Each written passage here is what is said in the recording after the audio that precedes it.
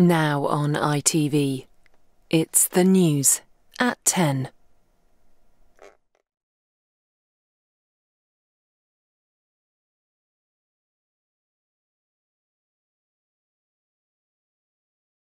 A heartfelt tribute and the most solemn of vows, the new King's first address to the nation. As the Queen herself did with such unswerving devotion, I too now solemnly pledge myself, throughout the remaining time God grants me, to uphold the constitutional principles at the heart of our nation. To my darling Mama, as you begin your last great journey to join my dear late Papa, I want simply to say this: thank you. Earlier there was a kiss for a king, an affectionate outpouring as he arrived at Buckingham Palace, an unforgettable moment for his new subjects. What was it like to kiss a king? Oh my God, oh, I nearly fell. It was a deeply moving speech. King Charles also spelt out clearly his life and role will now change, and a special announcement for William and Kate. They become the new Prince and Princess of Wales. Kate, the first to use the title since Princess Diana. In this hour-long special, News at 10 will take you through all the key moments of the day as the nation not only mourns, but tries to adjust to a new reality. The new head of state meets the new Prime Minister, and the House of Commons pays its tributes to the Queen. She was the rock on which modern Britain was built. She was a remarkable person, a remarkable monarch, and we are the poorer for her going. Queen of the world, heads of state around the globe remember and honour. To you, she was your queen. To us, she was the Queen.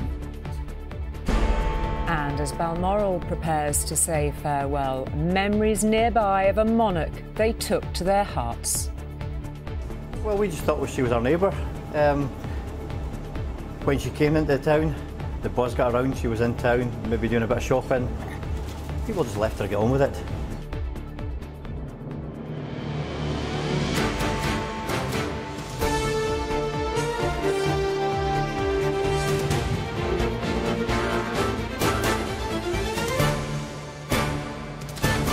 This is ITV News at 10 with Julie Etchingham.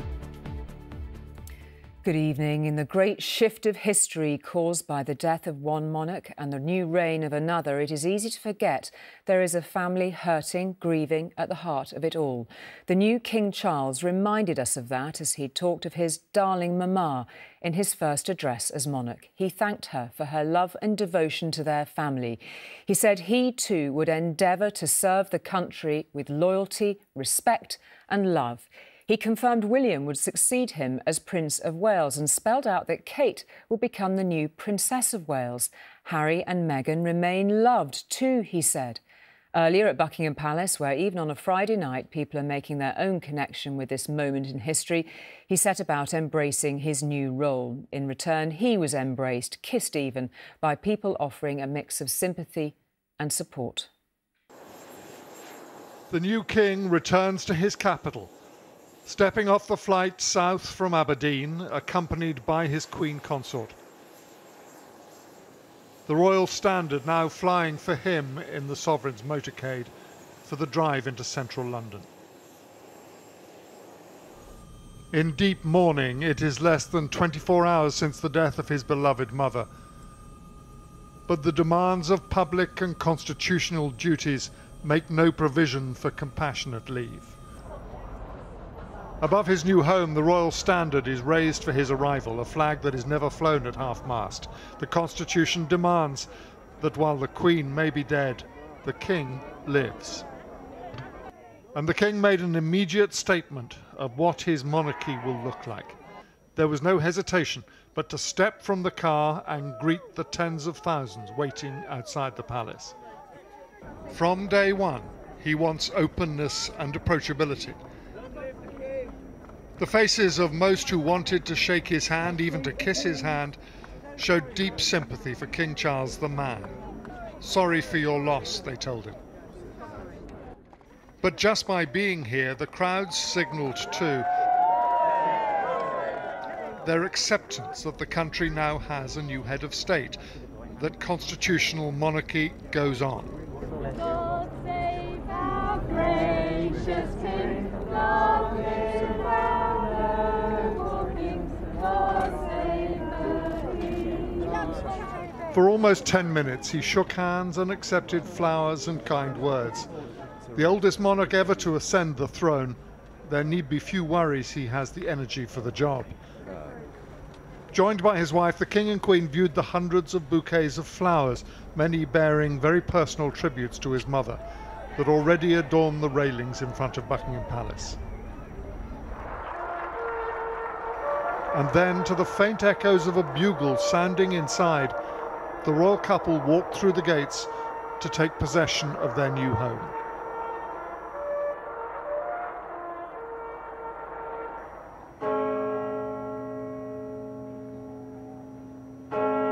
While the Constitution demands continuity, the well-planned, well-rehearsed displays of respect and mourning for a departed monarch have begun to play out. The bells tolling for Her Majesty at St Paul's and at Westminster Abbey, and at cathedrals and churches here in Rochester, Kent, across the land.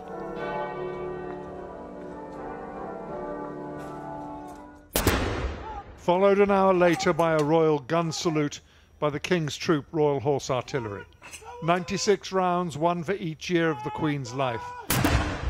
At the Tower of London, Hyde Park, Edinburgh Castle, Cardiff Castle, Hillsborough Castle in Northern Ireland, and from His Majesty's Naval Base, Gibraltar. In the House of Commons, before a day given entirely to tributes to the Queen, their own mark of respect and of memory. Order, order. I invite the House to rise and observe a minute's silence in memory of Her late Majesty, Queen Elizabeth II.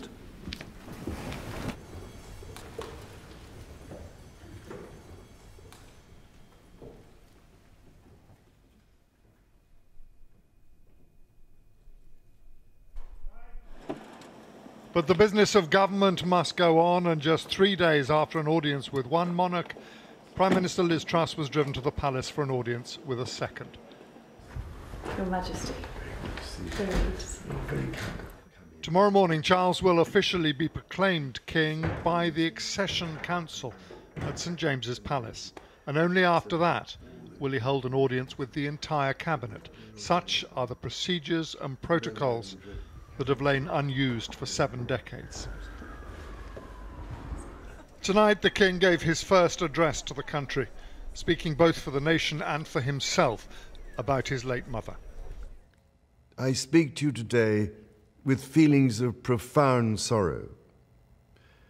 Throughout her life, Her Majesty the Queen, my beloved mother, was an inspiration, an example to me and to all my family. And we owe her the most heartfelt debt any family could owe to their mother, for her love, affection, guidance, understanding, and example. Queen Elizabeth was a life well lived, a promise with destiny kept, and she is mourned most deeply in her passing. That promise of lifelong service I renew to you all today. In 1947, on her 21st birthday, she pledged in a broadcast from Cape Town to the Commonwealth to devote her life, whether it be short or long, to the service of her peoples. That was more than a promise. It was a profound personal commitment which defined her whole life. She made sacrifices for duty. Her dedication and devotion as sovereign never wavered through times of change and progress, through times of joy and celebration. and through times of sadness and loss. I pay tribute to my mother's memory, and I honor her life of service. I know that her death brings great sadness to so many of you, and I share that sense of loss beyond measure with you all. As the Queen herself did with such unswerving devotion, I too now solemnly pledge myself, throughout the remaining time God grants me, to uphold the constitutional principles at the heart of our nation. And wherever you may live in the United Kingdom, or in the realms and territories across the world, and whatever may be your background or beliefs, I shall endeavor to serve you with loyalty, respect, and love, as I have throughout my life. As my heir, William now assumes the Scottish titles which have meant so much to me.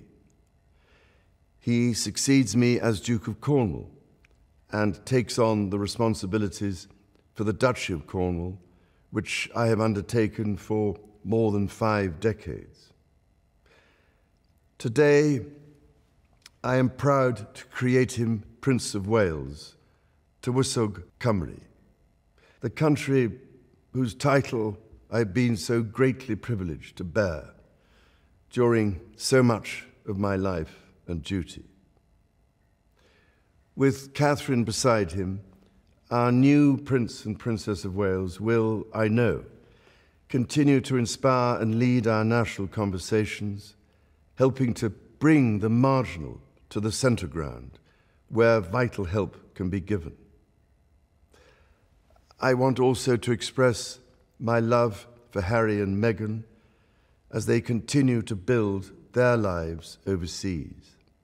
To my darling Mama, as you begin your last great journey to join my dear late Papa, I want simply to say this: thank you. Thank you for your love and devotion to our family and to the family of nations you have served so diligently all these years. May flights of angels sing thee to thy rest. At St Paul's Cathedral, a congregation of 2,000 that included senior politicians and clergy, but for the most part members of the public who had taken seats on a first-come, first-served basis. Listen to the speech before the start of a service of prayer and reflection.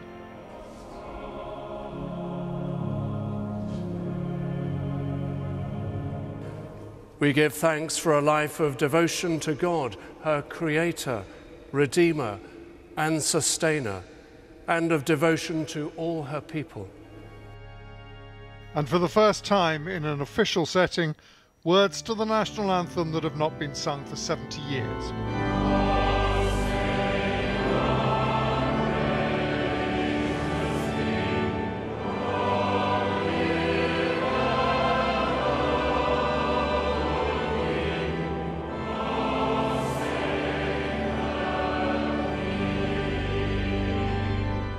The days ahead will be marked by ceremonial and solemn memorial as the Queen's body begins its journey to Holyrood House, then to lie at rest in St Giles Cathedral in Edinburgh, before being brought south to lie in state at Westminster Hall.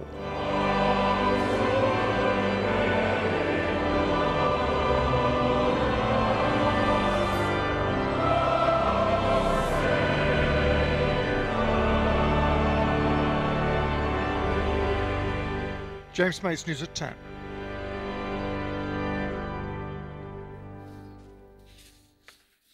Well, it is said to have been the Queen who invented the royal walkabout in New Zealand in 1970. As we've just seen, the crowds outside Buckingham Palace were treated to one by her son and successor. King Charles reached out to them and they reached right back to him with hands and hearts. A police outrider was the crowd's first clue. Phones raised in anticipation. They caught sight of the King's car. Cheers and chants for the man who'd left London a son and returned here their sovereign. These were symbolic steps as King and Queen Consort, making the people their priority. We're sorry, they told him. I've been dreading it, he replied. In one moment, they were both mourning and meeting a monarch. Looking at his face, he looks really devastated. So he told you that he'd been dreading this day. You could really sense that. Yes, definitely. Oh yeah, he looked visibly upset, didn't he? He looked really upset. When I saw him, it was like I felt the pain, and then for him to have to be in front of all these people and, you know, hold it together, it's a lot. For 73 years, they've known him as a prince. Now many in this crowd are his subjects, the first to greet him as a king.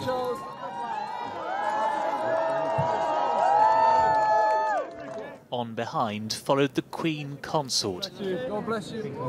Between them, they shook hundreds of hands and even received kisses. I said, may I kiss you? He said, well, yes. What was it like to kiss a king? Oh my God, oh, I nearly fell. You nearly fell? Yeah, oh, I'm going to take that kiss forever. Never wash that cheek? No, oh, he's lovely. Oh. I kissed his hand as well. You kissed his hand as well? It was impulsive. He's lovely. Kiss the King's hand.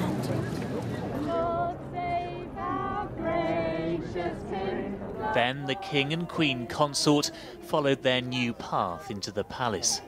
They must walk it alone, but with a nation's support. Paul Brand, News at 10, Buckingham Palace. And Chris, our royal editor, is here, who's been charting us throughout the day. And I think we can go to some live shots near Buckingham Palace on the Mall this evening whilst we're chatting. So the crowds, and still they come this evening. It is a Friday night, I suppose. But so much for everyone to take in, and not least this speech from the new king. So much for everyone to take in. And actually, that's looking away from Buckingham Palace down towards Admiralty Arch and Trafalgar Square. And I've just come from there myself, actually. And people are, in a way in which they did around the time of the Platinum Jubilee celebrations, the road is closed right now, and they're just taking a moment to be and experience a moment of history, obviously sad history, whereas at the Jubilee it was much happier times. But when that speech finished today, there was a spontaneous ripple. There was no monitors up like there was for the Jubilee, but clearly people are watching on their phones or listening on their devices.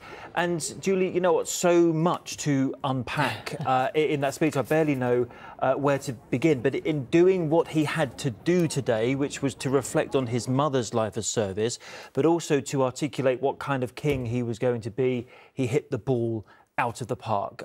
You know, it was just like phrase after phrase of history in there. I mean, I was struck by the pledge to serve throughout the remaining time God grants me. He says, we will talk later in the programme about announcing that William and Kate will now be known as the Prince and Princess of Wales. I mean, clearly a lot to say about that. And that he will be a different kind of king. So as he referred to it, his charities and issues, by which he means the campaigning prince he will not be as monarch. And threaded throughout this incredibly warm, very moving tribute to his late mother in the context of her own reign as queen, but also in that intimate mother-son relationship was quite something, wasn't it? Yes, and I think, you know, that is why we can probably see some more pictures of that walkabout now. He started his reign as he means to go on, and I think because of the personal grief that he is currently suffering, that is why the crowds were there to offer him their support. Yeah, they were incredible scenes, weren't they?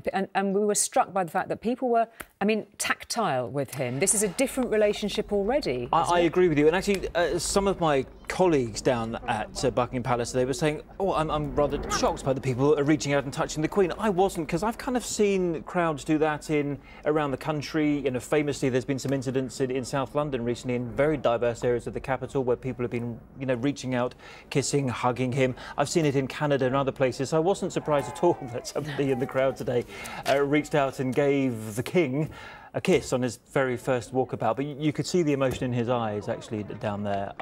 Clearly very, very difficult. Well, this was less than 24 hours since the announcement. It is quite an extraordinary thing to witness. OK, Chris, we will talk to you again a bit later on in the programme. For the moment, thank you very much indeed for that. Well, even if it wasn't quite expected yet, it was always on the cards that Prince William would become Prince of Wales, following in his father's footsteps when he was heir to the throne, as Chris was explaining. It follows, too, that Kate would become Princess of Wales. The footsteps she will be following in will be those of the mother-in-law she never knew, and the mother William can never forget. The 21st Prince of Wales drives through the streets of ancient Carnarvon for his investiture. He was the Prince of Wales at just 10 years of age, though his investiture at Carnarvon Castle was not held until 1969 when he was 21. Crowned by his mother in front of a global audience. When Charles married Diana, the two became familiar faces in Wales. In Cardiff, on her first royal visit, the new Princess of Wales ended her speech in Welsh, saying she was looking forward to returning to the country soon. Hoffwn ddod eto yn fuan. Diolch yn fawr. Addressing the nation for the first time as king this evening, the longest-serving Prince of Wales bestowed the title on his eldest son, William.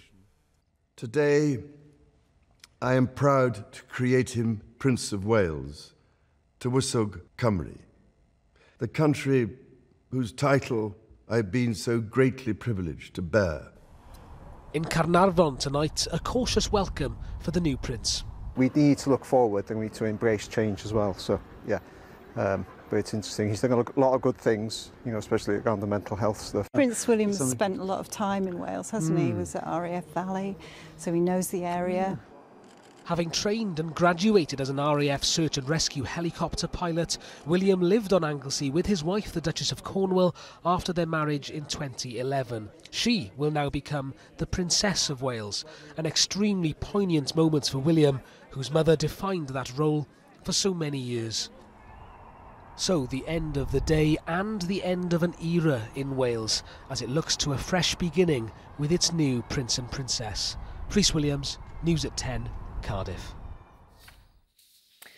Well, in Parliament, as tradition and genuine respect dictate, MPs stood for a minute in silence to remember the Queen.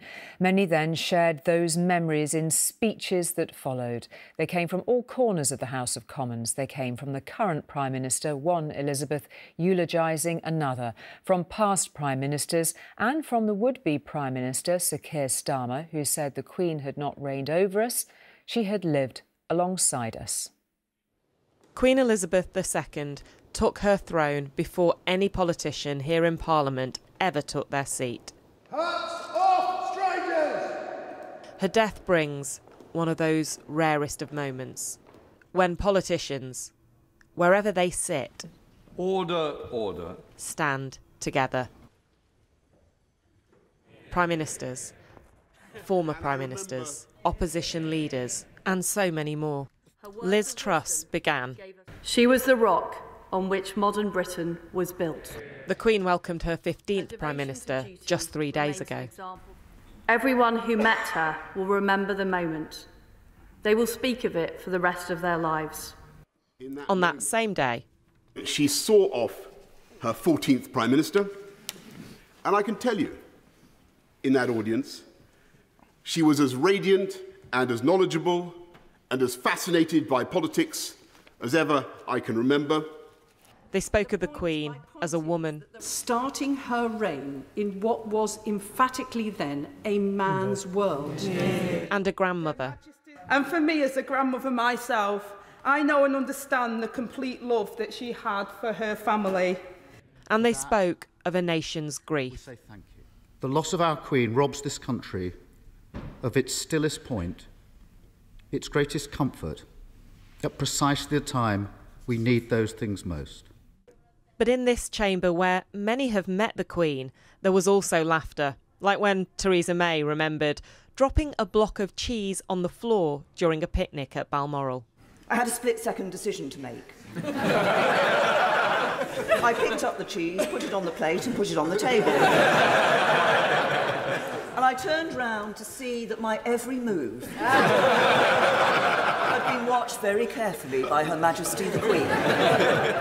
I looked at her She looked at me and she just smiled. I remember her innocent joy more than 10 years ago after the opening ceremony of the London Olympics, when I told her that the leader of a friendly Middle Eastern country seemed actually to believe that she had jumped out of a helicopter in a pink dress and parachuted into the stadium. I recall the Queen saying what a very busy Christmas she'd had, and I suggested, well, at least her family don't need to pause Christmas lunch for the Queen's speech, at which she told me they most certainly did. The tributes came from all parties and all nations. Whilst she was everyone's Queen, for many in Scotland, she was Elizabeth, Queen of Scots. Some brought tears.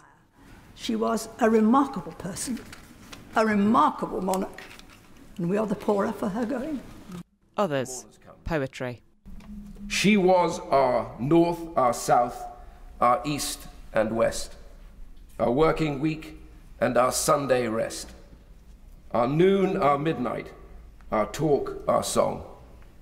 We thought that love would last forever. We were wrong.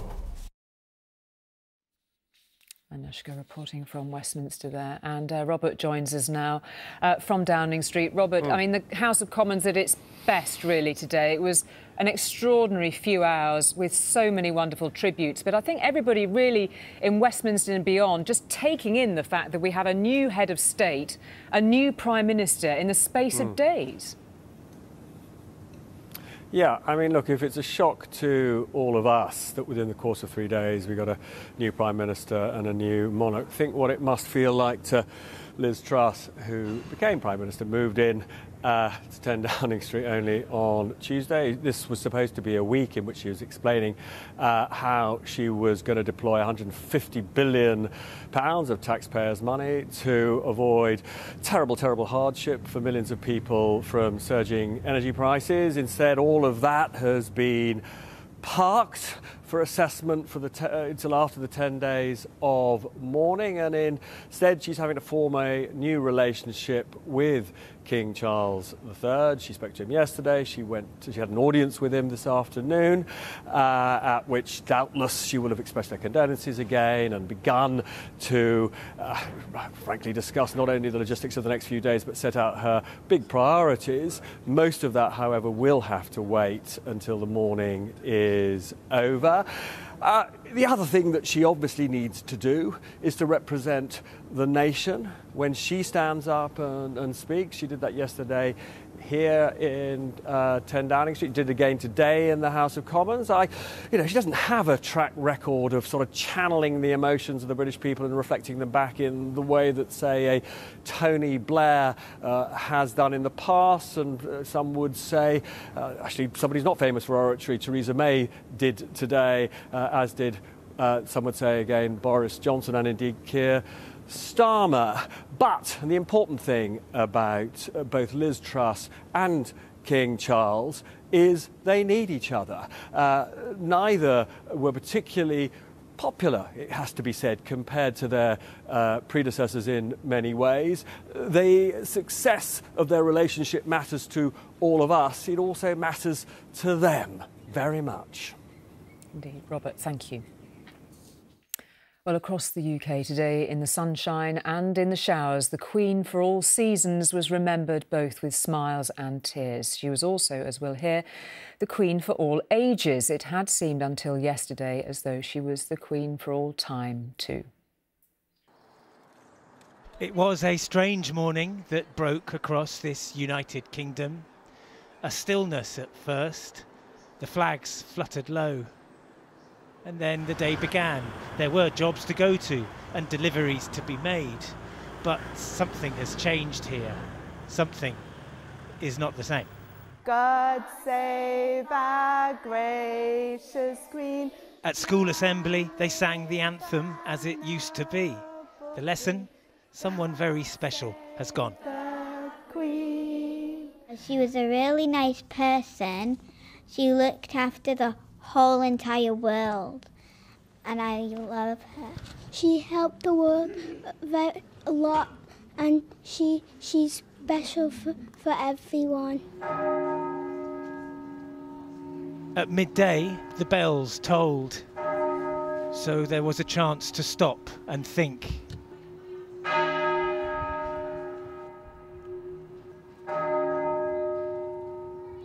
In the streets and in the squares, a very personal sadness could be shared. It feels like losing my mum all over again. I'm shocked at how upset I am. I'm ex-military, so she was my boss, but she's always been there. The most amazing woman. I'm just finding it. I'm sure there's lots of other people like me. It's just this huge part of our lives that has changed. She was just so magnificent. But along with the sense of loss came gratitude. And she was my queen throughout her reign. I had a queen that was stoic, that was so diligent to her in her role and her duty, and she did that to the very end. And of that and of her, I am really proud. May her soul rest in complete peace. For those wanting to pay tribute, the places of worship were the obvious places to go, to light a candle and write in the book. She was honoured too at Friday prayers. Well, as a Muslim, the first thing we say is Inna lillahi wa inna ilayhi raji'un, which basically means from God we came and to him we return. So effectively that's, as Muslims we know she's gone back to her Lord. For a few hours, the sun shone on the flowers laid in the Queen's memory. And then the rain came again towards the end of a day, the first in so many that she is not here. Geraint Vincent, News at 10. Well, we can cross now to Romilly, who's outside Buckingham Palace tonight, where so many people have been gathering over the last 24 hours, and they were very warmly surprised to see a visit from their new king, Romilly. What's it like down there tonight? Well, as you can see, Julie, people are still here. The crowds have thinned slightly from earlier when you couldn't move in this area, but under the light of the full moon tonight, people are still coming here to pay their respects, to leave their flowers wherever they can. I don't know if you can see the foot of the lion there on Queen Victoria's memorial, but he is knee-deep in flowers. I was speaking to a policeman who said that they had expected the crowds would disperse much earlier than this, but in the dark and the damp, if you can see these shots of the Mall, it is closed to traffic, but it is still full of people. And I want to show you over here too, because this is the line of people who have been queuing to file past the gates of Buckingham Palace here. The queue earlier was an hour and a half long, and people are stopping to take pictures, to leave their flowers, which are now being threaded, if you can see, through the railings, through the gates there, a growing, living wall of colour. And it was here, right here, that the new king did his walkabout. I was standing here, you could feel the emotional reaction of the crowd to see the king looking really totally shattered by grief, in fact. And I think this outpouring of love and respect is really a foretaste of what we are going to see in the coming days when the Queen is moved first to Edinburgh, then to London, where she will lie in state, and people will get a chance to file past her coffin and say goodbye. Romilly, thank you. Well, the official royal mourning will last until 7 days after the Queen's funeral. Here's what we expect to be happening during that time. Well, tomorrow, King Charles will be officially proclaimed king at an accession council at St James's Palace in London. It'll be broadcast live for the first time. That's at 10 a.m, followed by a public proclamation an hour later. On Sunday, the Queen's coffin is expected to be taken by road to the Palace of Holyrood House in Edinburgh. Monday, a procession is expected along the Royal Mile to St Giles Cathedral, where there will be a service, likely attended by some members of the royal family. On Tuesday, the Queen's coffin is expected to be flown to London and taken to Buckingham Palace in preparation for her lying in state. That is expected to begin on Wednesday. Following a procession to Westminster Hall, Her Majesty will lie in state for 4 days. Her funeral is expected to take place the following Monday, September the 19th, after which she'll be laid to rest in the King George VI Memorial Chapel at Windsor, alongside her husband, Prince Philip. Well, Rebecca is tonight at St James's Palace, and the events there, Rebecca, tomorrow will see an ancient tradition televised for the first time. What will we see?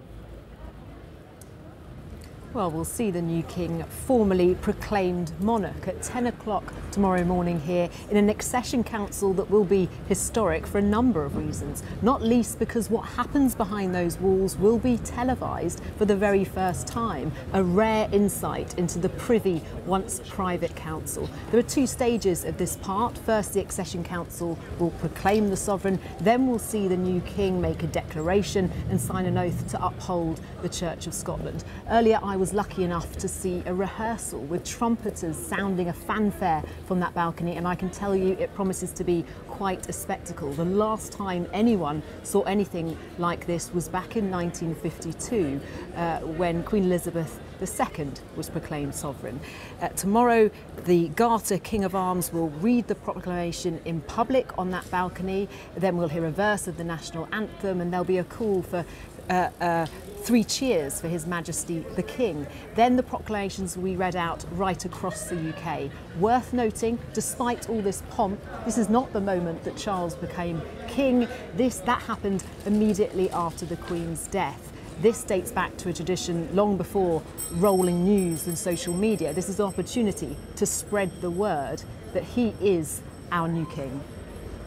Rebecca, thank you. Well, world leaders who released written tributes to the Queen last night today spoke publicly about her. One of the most elegant came from the French President Emmanuel Macron. She mastered our language, loved our culture and touched our hearts, he said. To you, she was your Queen. To us, she was the Queen. Throughout the day, leaders have continued to visit British embassies and high commissions around the world to offer condolences and to pay respects. In Paris, Emmanuel Macron paid a heartfelt tribute to a queen who spoke French, loved France, and who knew all 10 of the French presidents who held office during her reign. To you, she was your queen. To us, she was the queen. To us all, she would be with us forever. We will remember and perpetuate the values she never ceased to embody and promote. The moral fortitude of democracy and freedom. In Commonwealth countries, there have been gestures of solidarity and of emotion. Here in Ottawa, Canadians signed a book of condolences at the Governor-General's residence, many still visibly struggling to absorb the news. So you have a real sense of loss this morning? Oh, certainly, without a doubt. I guess what I do is my memories of me, of her, my memories of her, I think will always provide me guidance. Could you explain a little bit about why the Queen meant so much to you? Because she was the Queen, and because she was so faithful to her duty till the very end. I think she really admired Canada for all its regions and its diversity. I think if she hadn't been Queen, she would have wanted to spend more time here. And in the US, President Biden, reflecting the sense of American mourning, was crystal clear in response to one question he was thrown today. You going to the Queen's funeral, sir? Yes. I don't know what the details are yet, but I will be going. And in the Australian capital, the firing of cannon marked the end of an era. While over some of the most famous landmarks, Australian and Aboriginal flags flew at half-mast. I was just shocked, and I know that sounds silly, but it just was a shock. And I don't know, she just seemed so amazing. And across the Tasman Sea, Indigenous New Zealanders paid their own respects.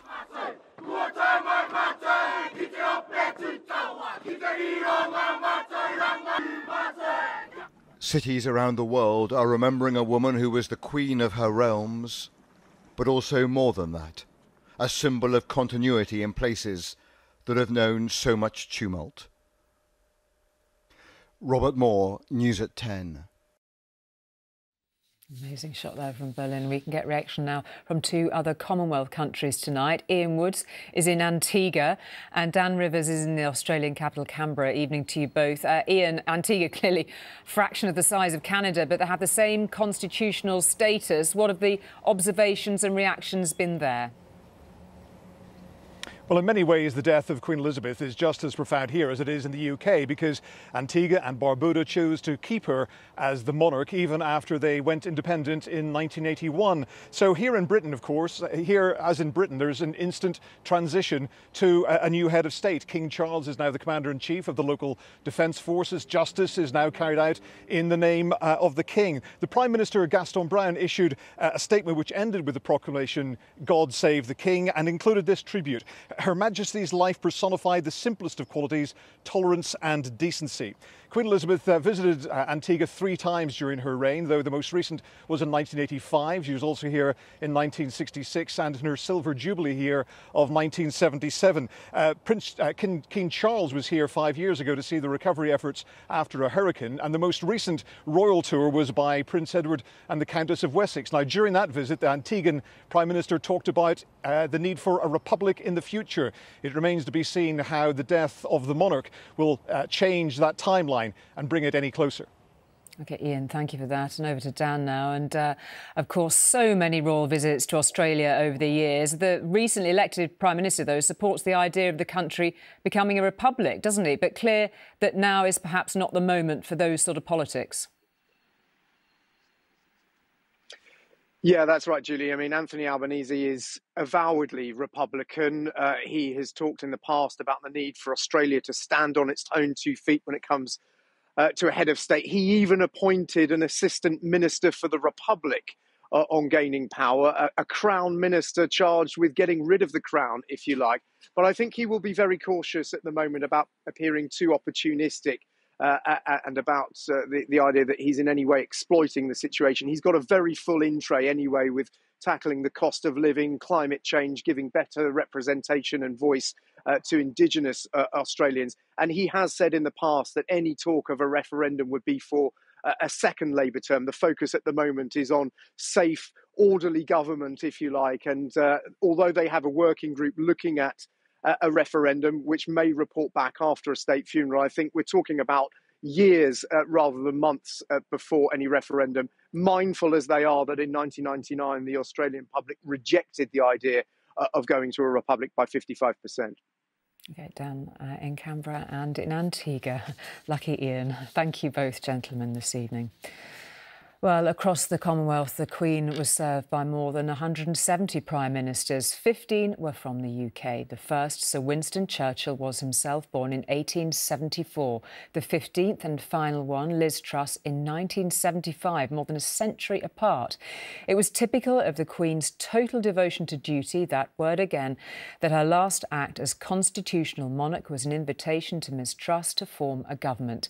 For the previous 14 holders of the office, their weekly meetings, audiences they're called, were very much a two-way conversation. The head of the government offering political updates, the head of state providing a sounding board based on her own personal wisdom and, of course, decades of experience, as they've been telling Tom.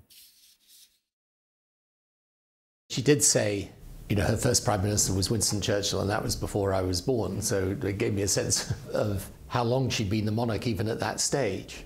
When you're Prime Minister, there is that particular relationship between the head of state and head of government. And it's an opportunity, which you don't get in other circumstances, to be able to speak openly about the issues that you're dealing with. Whenever you're with Her Majesty, you always think, you know, she has seen so much and heard so much and had to deal with so many different people that you think probably nothing ever surprises her. I enjoyed hearing her, and I hope that we thought the same things together. Don't forget, she's been Queen longer than any of us was ever Prime Minister. It was often said she had a whoever you were, Prime Minister, President, Prince, Pauper. She'd met many like you before. Older, grander, richer, wiser, smarter. What was there she had not seen? This indeed was an historic occasion. An historic picture, too. This was, after all, a monarch who began her reign dealing with Winston Churchill. So imagine being a new Prime Minister headed for the weekly audience with the monarch. It's probably the greatest privilege of being a Prime Minister, is that you get to see this extraordinary public servant up close and spend time with them. You see them for 1 hour every week while Parliament is sitting. The Prime Minister, Your Majesty. It is very formal. You walk into the room and you bow, and then you are offered a seat. But it's once you start talking, she has a very good way of putting you at ease and what was going wrong or what was going right. So much clearer, and actually you'd come out always more confident because you just spent an hour with one of the greatest public servants of all time. Well, it is an incredible experience, and there are many other leaders around the world who find it quite extraordinary that the Prime Minister of the United Kingdom has that weekly audience with Her Majesty the Queen. And it's, I think the first time I went to an audience with Her Majesty, it was a sense of huge honour, but a bit of trepidation because I wasn't quite sure what it was going to be like, and this is your monarch. 14 Prime Ministers in all made the journey to the palace for their weekly hour with the Queen, the 15th never quite getting the chance. They described these meetings as a little like a confession. I suppose she had been the repository over so many years with so many secrets. She knew how to keep a secret, but most important, she knew how to give the Prime Minister a sounding board and a person to listen to them and talk to them in a way that no other person could. Did you find you were completely honest with her on that basis, that you felt, you know, you were able to sort of unburden yourself, really? Yes, I mean, I really did unburden myself on many occasions when things were really difficult, when you're taking either really difficult decisions or maybe you had a huge problem within your cabinet and you were talking about it with her, and I felt I could say anything to her. And, you know, as the relationship grew and as time went on, obviously, you get to know the person, not just her as the monarch, but her as the person. Did you find her a personal support to you? I think it was Wilson who said that it was the only conversation he could have in a week with someone of real substance that he didn't think was going to be leaked or, you know... That's or definitely true, because there's no one else in the room. And so you feel you can reveal what you're really thinking about something, the real worries you have about a particular course of action or consequences or problems that you've got or political problems or problems within the cabinet. You know, you felt you could say absolutely anything. So what, might one ask, was the purpose of it? That is something all her living Prime Ministers seem incredibly clear on. The one thing that shines through with Her Majesty is the sense of duty, that she has put herself, if you like, personal interest to one side in the interests of her country and her sense of duty. I think what is also striking is how respected she is around the world. Absolutely, when you meet other world leaders, there is huge respect for Her Majesty. So she has shown that role of a woman in that position and earned respect around the world. She had visited over 100 countries. She knew most of these foreign leaders probably better than you did.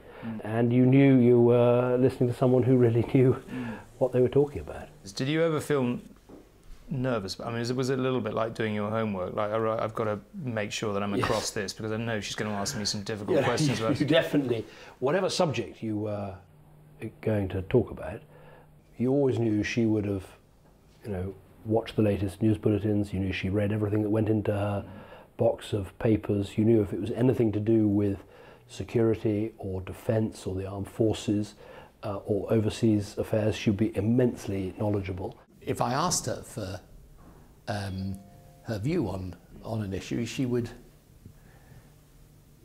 give it carefully, but she would give it. And if I asked her about things that were to do with where the British people might be or what she thought was the state of British opinion, you know, she had a very shrewd sense of where the centre of gravity was. And at the end of it all, there was, of course, in each individual case, a very personal relationship, forged not just in London, but Balmoral too. even if you've been to Buckingham Palace and you've done audiences with Her Majesty, nothing quite prepares you for being, in a cottage halfway up a hillside in Scotland, with the Duke of Edinburgh cooking you a barbecue and Queen handing round the food. That's something I'm never going to forget. It says everything about her, that she worked right until the very end of this, her final summer at Balmoral, her last significant act as monarch to invite her 15th Prime Minister to form a government. Sometimes when you would watch the Queen and she would be doing ceremonial duties, she's greeting people, she could be quite shy actually when out in public. It would be easy to miss the real toughness of character that she had. She was a very tough person. Tough in the best sense. I mean, resolute, strong. She managed to adapt to a world that was so different when she died from when she first became Queen. So times, fashions, ideas, people, places even may have changed. Prime ministers may have come and gone. But the Queen, at least in her devotion to her public role, remained resolutely the same. Above all else, her duty was to be that point of unchanging principle in a changing world. I think she'll be remembered as somebody who was absolutely remarkable. I think it's going to take us a very long time to fully understand just what we've had and just what we've lost. Tom hearing the reflections of three former Prime Ministers there. Well, let's return to the main events of the day and that walkabout by the new King and his address to the nation this evening. The broadcaster and author Jonathan Dimbleby is here along with Chris. To you first, Jonathan, these were sort of remarkable scenes, weren't they, before the palace? Here's a man who is still in the turmoil of grief in that first point of contact with his subjects. It was extraordinary. I mean, he's done lots of walkabouts extraordinarily well, but to see that and the look on his face and the warmth and affection and regard, you never know with those things, how will it be? And there was no doubting that, the sympathy, the love. Love has been a word used by him today and a lot by the public as well. It's not a word we throw about a great deal, but I felt that came through in an immensely powerful way, and also in impact. If you look at his role, very important. That sets in motion an attitude and a relationship which I think will develop. An openness, the touching. The Queen you did not touch. You may have loved, but you didn't touch.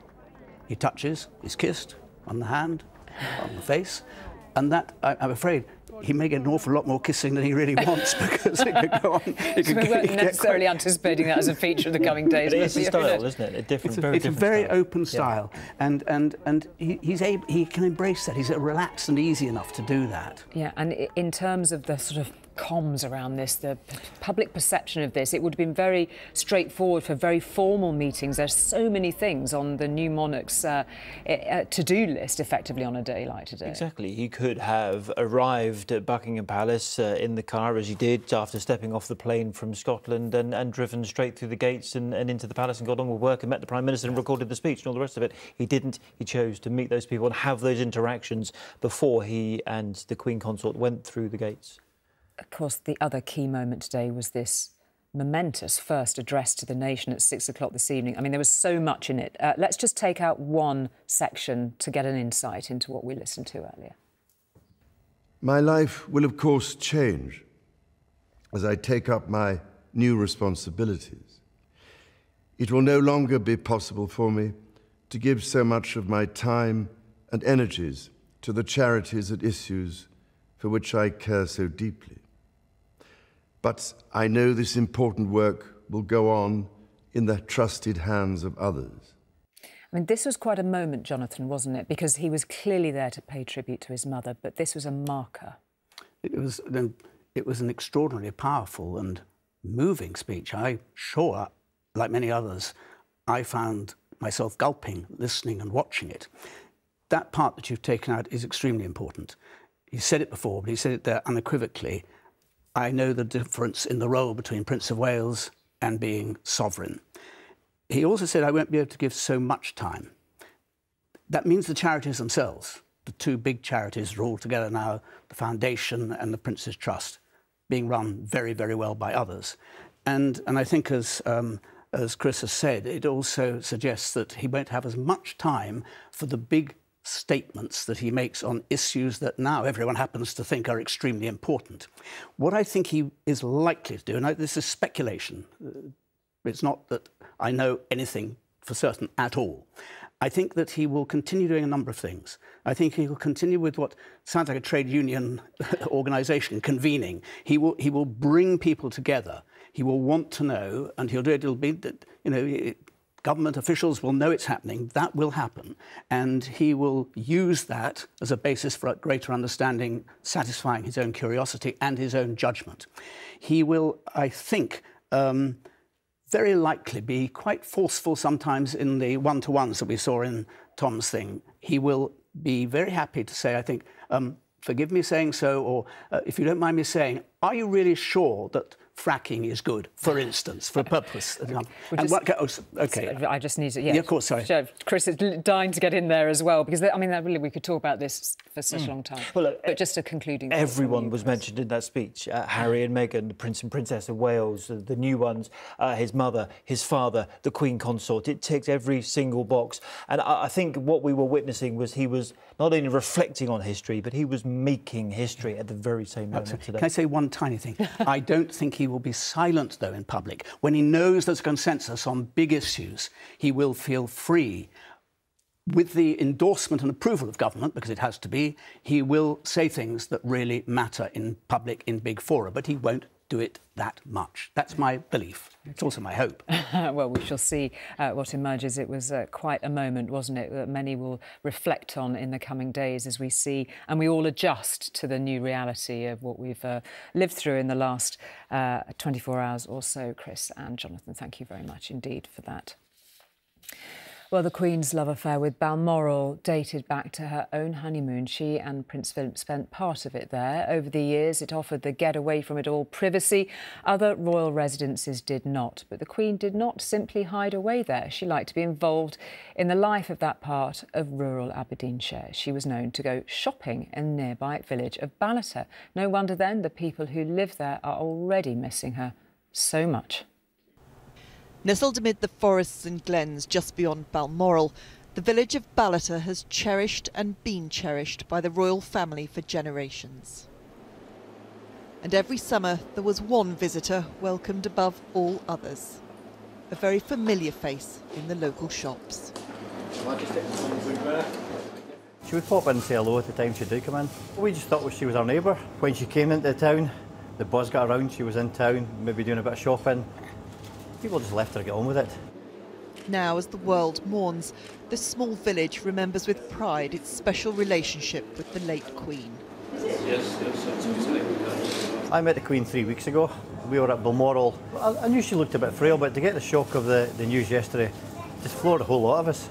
Today the community is saddened, but this community will get together and support the new king when he arrives. Others shared her faith and will seek strength in that. Reverend David Barr has opened the church for the community to mourn.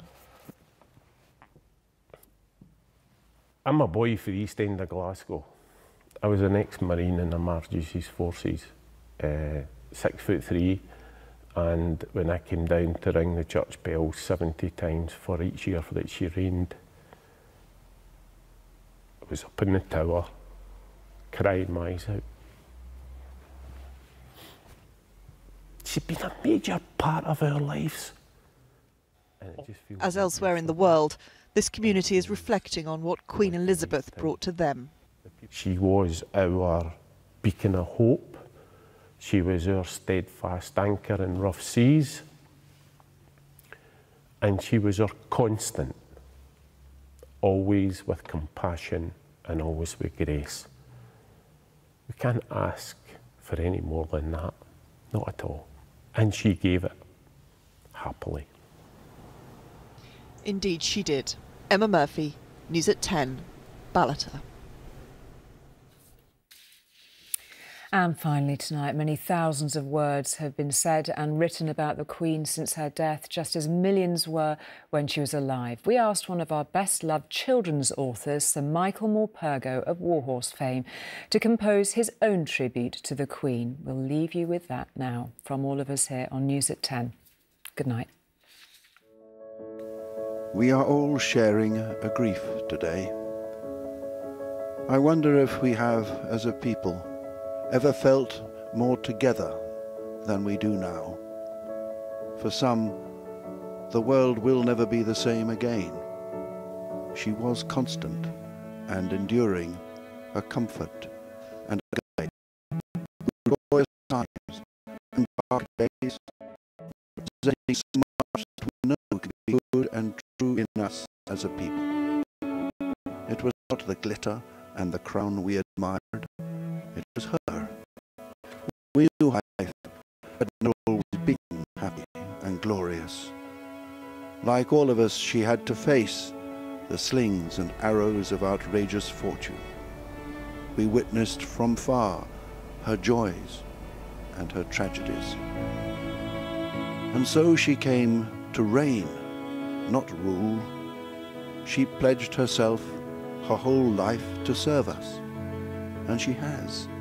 I declare before you all that my whole life, whether it be long or short, shall be devoted to your service and to the service of our great imperial family to which we all belong. She was not born to it, had not expected it. She had to grow into it, to find her own way to do this impossible task. She became to us more than a head on a stamp or a pound coin. She became a familiar, one of the family. In the end, a granny to the nation. We have lost our granny queen. A light in our lives has gone out. The light may have been flickering in recent years, but it glowed still. And we are left in darkness, but holding hands, knowing it is up to us now to create a new dawn. There will come a time of hope and reconciliation and harmony. She believed that, lived for that. When our grieving is done, we must do the same. We must keep believing and remember her.